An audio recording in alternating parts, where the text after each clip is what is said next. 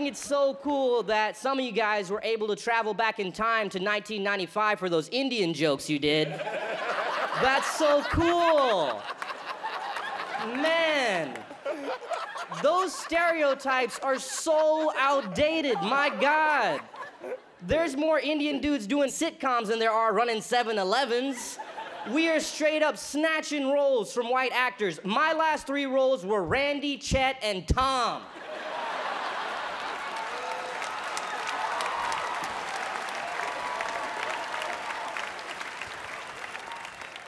Jeff Ross is here, because he never left since the last roast.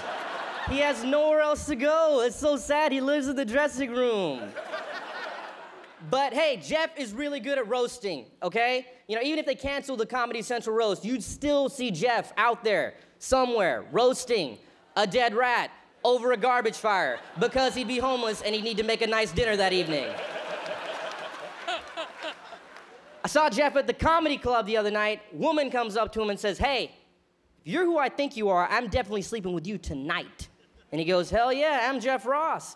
And she goes, "Oops, sorry, I thought you were the main orc from The Lord of the Rings."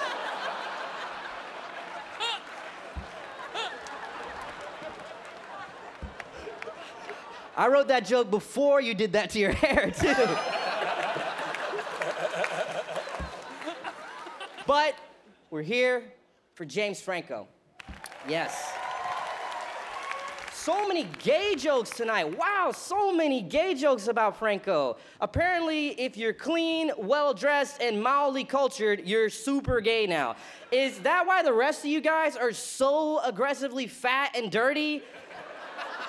You think if you read one book and take a shower, dicks are just gonna fly into your face?